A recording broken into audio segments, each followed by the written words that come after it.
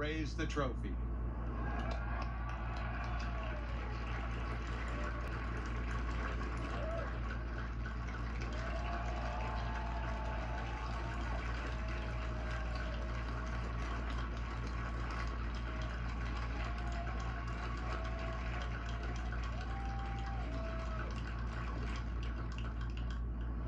You can keep holding it if you'd like to.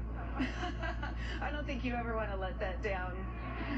Congratulations. What an amazing performance out of you today. You become the first player from the Philippines to win this championship. As a young girl growing up, did you imagine that you would ever be hoisting this trophy above your head? Well, my dream was to be world #1 and win the U.S. Women's Open, but I didn't thought or wasn't thinking that I would really hold this trophy this week.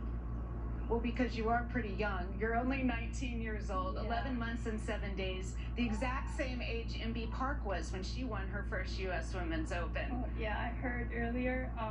I'm really happy. Tell me, you started out today, it was a struggle. You made 2 double bogeys in the first 3 holes. It wasn't looking good. What did you say to yourself, and how were you able to turn things around? To be honest, I was really upset.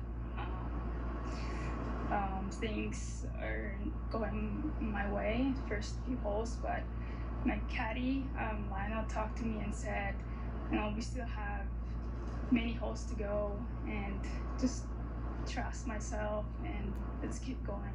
And that made me calm and get back on the track. Can you describe the feelings, the nerves, the excitement as you were coming down the stretch trying to win this championship? I knew there was par 5s last few holes, and it was pretty reachable, so maybe I could get my chance, and I did. And after 18, I felt my stomach a little, it hurts. I don't know why, but yeah, I ate banana after 2 holes. So yeah, it feels better. I'm glad, and yeah, thank you. What does this mean to you? This means a lot.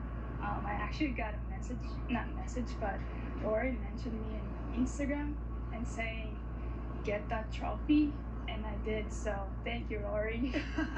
You modeled your swing after Rory. You're starting to model your career after him as well. Congratulations, Yuka Saso, the 76th U.S. Women's Open champion here at Olympic Club.